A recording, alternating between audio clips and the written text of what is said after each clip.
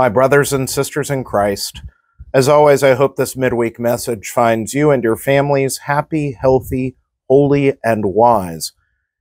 Due to the number of things happening in the Archdiocese and around the parish, I'm going to jump right into the local scene in this week's update video. First of all, with this two special masses happening this weekend.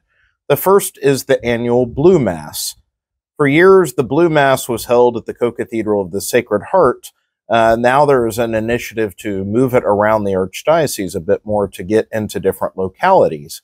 But the Blue Mass, regardless, always is promoting and is focused on those who serve in law enforcement and criminal justice as a way to pray for them and to support them in the work they do for the common good.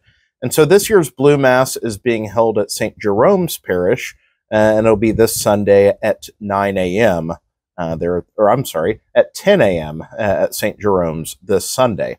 And so please, whether you can attend the Blue Mass or not, please be sure this Mass is always held near the feast of St. Michael the Archangel due to the fact that he's our patron saint. So please be sure to say a prayer for those who put themselves in harm's way to serve the cause of peace and justice in our community. Here at the Co-Cathedral, we'll be having the annual 50th wedding anniversary Jubilee Mass. We, every year in September and October, gather together those celebrating their 50th or 25th wedding anniversaries for a special Mass with Cardinal DiNardo. And so this Sunday here at the Co-Cathedral at 3 p.m. and a special Mass, Cardinal will be here gathering with those celebrating their 50th anniversaries. And so, in the same way, pray for all marriages. Pray that not just on landmarks of big anniversary numbers, but at all times, the vocation of marriage may not only be revered, but may be cultivated intentionally, so that the wedding bond and the family so created may be the place where the love of God is revealed and shared.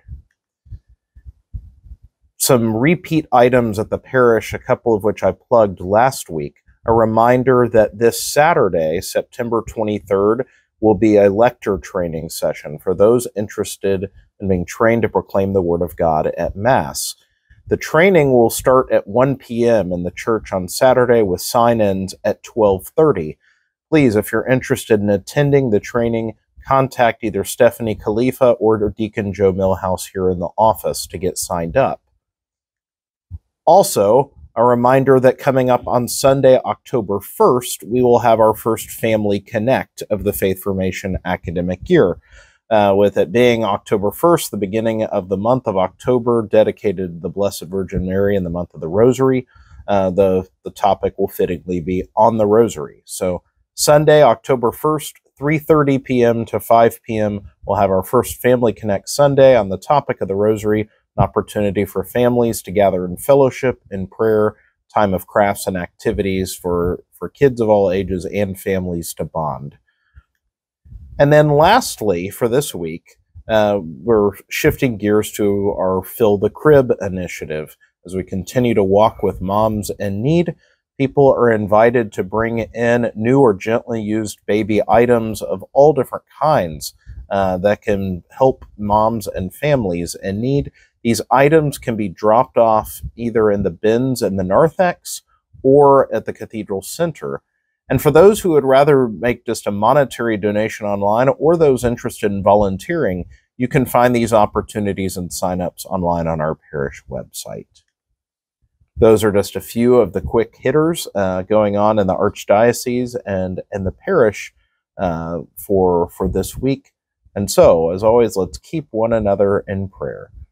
O Sacred Heart of Jesus, we place all our trust in you.